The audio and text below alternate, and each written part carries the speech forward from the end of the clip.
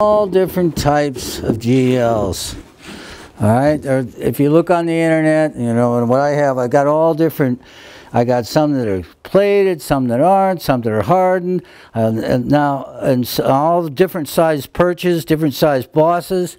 But the one thing about them is they're all the same from right here on, as far as the machining. All the dimensions are the same. Okay. So the bits work the same for them and everything. This is all the same. What's different is from here back. I have one that's got a 9-inch perch that you can put 3 more inches of boss on there. And then you've got the same 6-inch perch, and then your brackets work the same on there. And then actually, if you wanted to extend that out, you could extend that out and put your extension on. Okay, so these cost more money. This is your standard, right? So the only difference in this is this one's gold zinc plated. Some of them are hardened. The hardened ones only do better in hardwood. In softwood it doesn't make any difference, but in hardwood it does. Also, if you have a high cyclical load, you want a hardened one. And then if you put this on here, and then you would be longer yet. So then you can get out to having still a foot further away from tree, more boss in the tree, you know, a hardened one if you need for the cyclical loading. So basically there's all different kinds. Don't get intimidated about it. If you call us, we'll advise you of which we think is the best ones for you. But remember, we're not engineers, we just act like one. Like your fixed brackets and your sliding brackets, these are designed to be 2 inches out away from the tree. This is a fixed bracket here.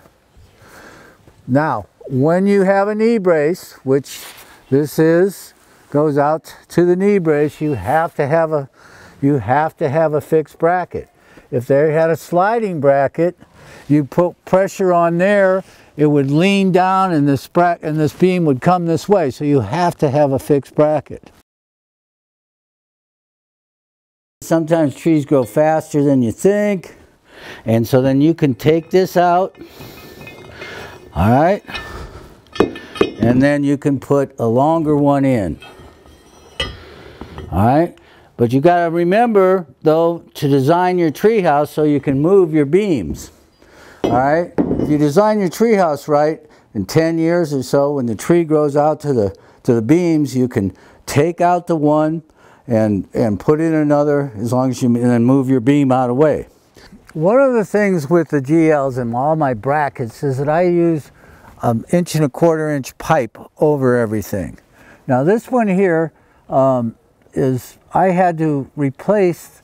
This one had just a regular standard sliding beam bracket in there, but the tree grew out way to it, and so then I needed to move out my beam. And if you look up here, you can see where the beam used to be, all right, and if you come down here, you see that's, you know, the tree would be growing around this beam now, except that I moved it out. So part of why having that piece of pipe in there is that you can pull that piece of pipe out and then you can put an extension on.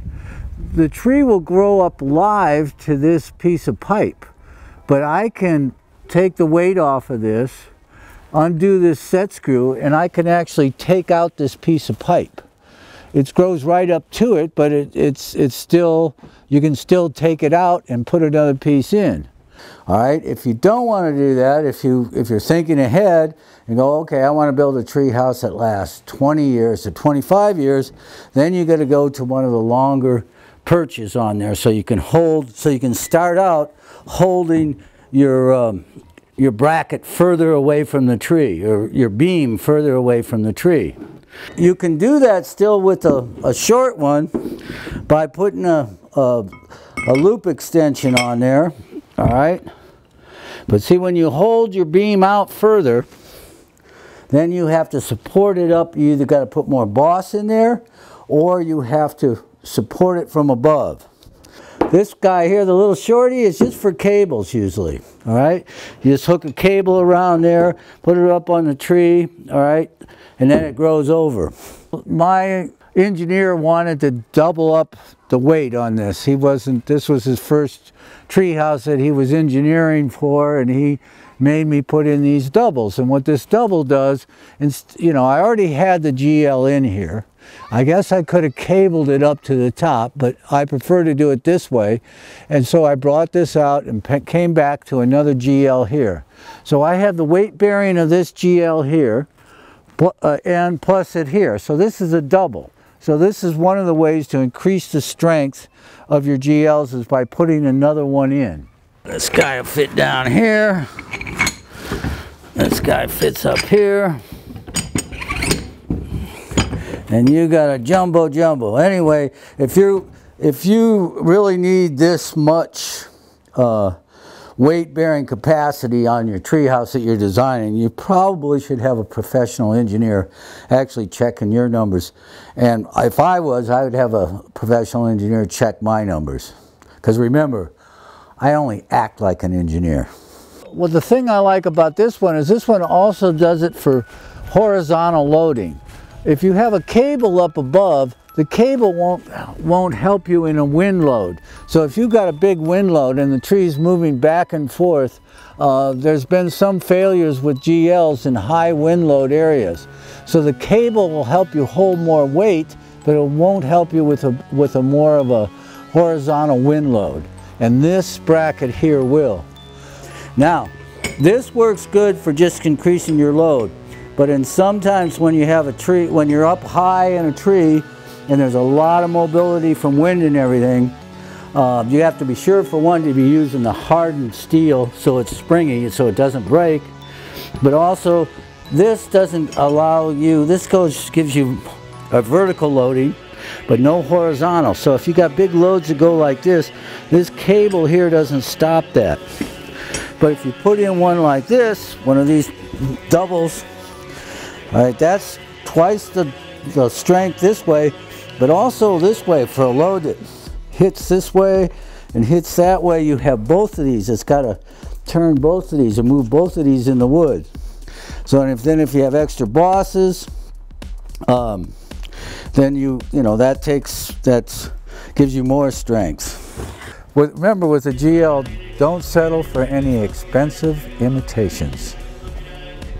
I just wanted to thank Michael in person on film for creating such a magical place. I don't know if you get to hear all the comments that the people make hanging around the campfire or when they're checking in or checking out, but it is a very special place for all ages. And you know, to your wife Peggy and your family who just runs this whole place, didn't you just celebrate, or recently, 20 years? We're coming up actually on 25 years, all right, of being open.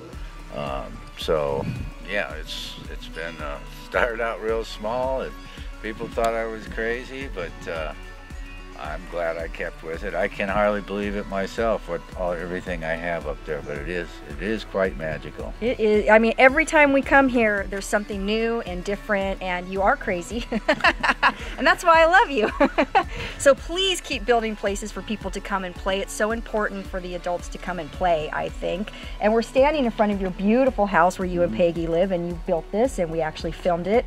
And there's a documentary about that online. But yeah, this is one of the largest tree houses in the world, is it not? Yeah. It's how many square feet? It's 1,800 square feet. I mean, there may be some larger, but none as nice as this one. It's so beautiful, the details and everything that are inside. So if you can get here any way you can to Takilma, Oregon, to get to Out and About Treehouse Resort, you definitely want to make this something you do in your lifetime, because it is a magical place. Thank you, Michael. Thank you. Pleasure.